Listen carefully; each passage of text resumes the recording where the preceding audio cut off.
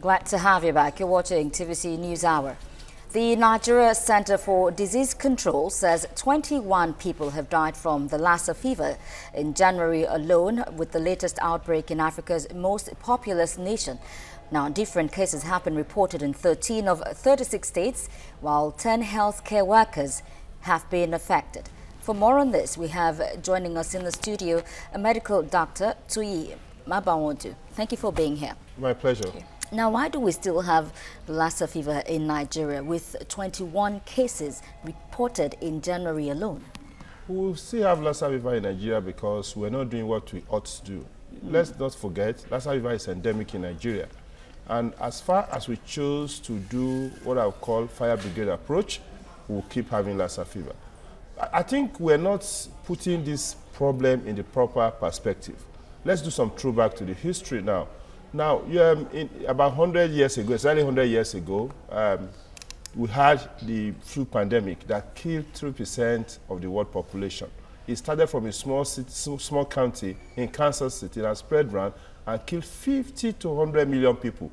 More than all the dead from World War I, World War II, and even the bombs and bullets. So now we're seeing, you know, the challenge of having an epidemic that can kill as fast as we are seeing now.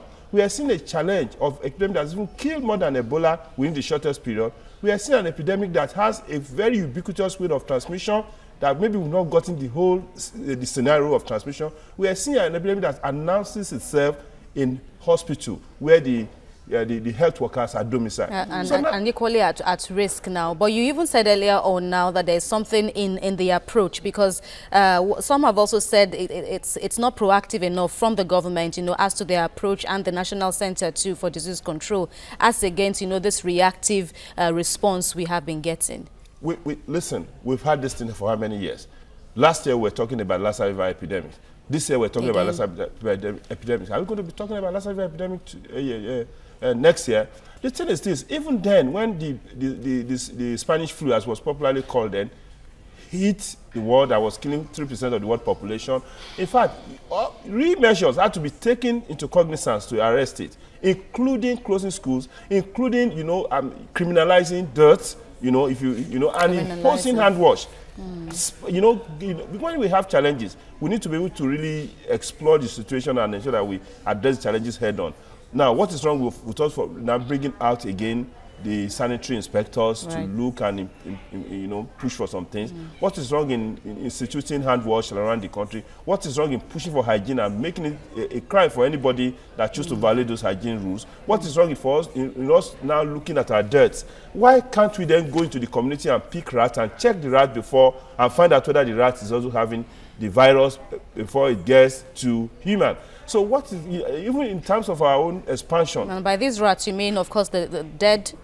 Even live rats. Okay. Live rats. You know, why can't we even go to that level? Yes, we are not having, there are no jobs in the country. Why can't we use this approach to create jobs for people?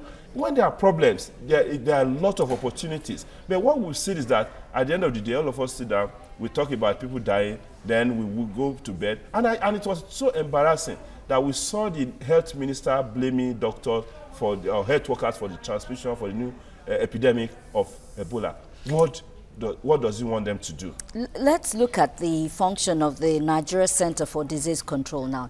What is its function? I mean, you've just mentioned going on the street and picking out rats and then testing them. What are its functions, and are they doing enough? Again, you see, the Nigeria Center for Disease Control, within the ambit of what they have, they're trying to stretch themselves. Don't forget that even the law that's supposed to establish Nigeria Center for Disease Control has not been signed. The bill has not been signed into law.